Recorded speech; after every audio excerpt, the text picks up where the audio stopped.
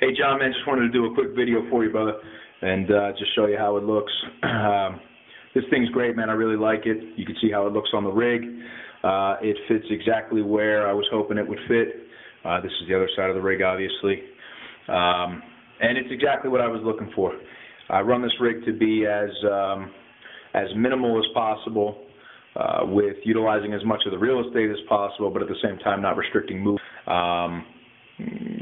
It does exactly that. I don't have to worry about retention for the cuffs in terms of, whether I'm hopping over a fence, chasing after somebody or anything like that. I don't have to worry about cuffs coming out. I can index them in the dark. I can index them, with my eyes closed, with something over my face, et cetera, et cetera.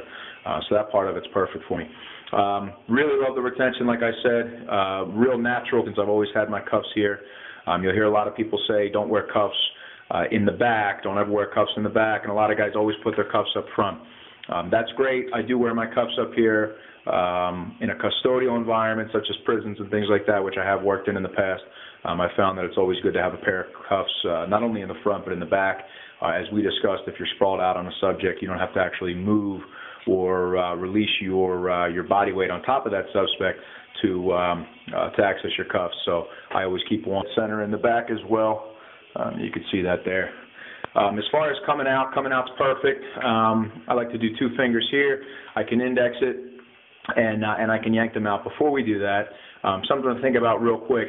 I can actually sit here in a very relaxed, what we call a field interview stance, and I can actually have the top of my hand here just indexed on the cuffs. It's a very relaxed posture. It doesn't look aggressive. It doesn't look as if I'm reaching for cuffs. There's no Velcro coming off to alert somebody that from an interview to an arrest or a situation where they're going to be detained. So I think that part is great. A second little ancillary benefit of it is it's completely silent. Coming out, it's very minimal. Again, no Velcro or anything like that. Once the cuffs come out, it's very easy to slip into a cuffing posture and go on. Going back in is great. There's definitely a technique to it, which I'm trying to learn. You can see a training scar right there as I try to put them in. I am learning how to do it a little bit easier.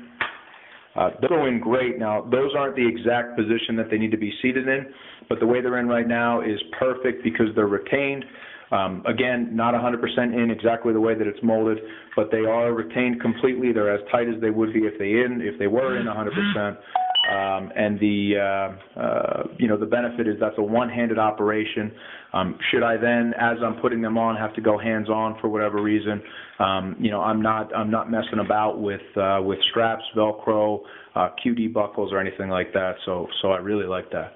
So as far as I'm concerned, John, big home run, brother. And really appreciate it. I've been showing it around the office. Nobody's cheaper than a cop. So we'll see how many orders you get. But as far as what you did for me, couldn't be better, brother. Really, really like it, man. So I'll send you some pictures as well, and have a good Thanksgiving. Thanks, John.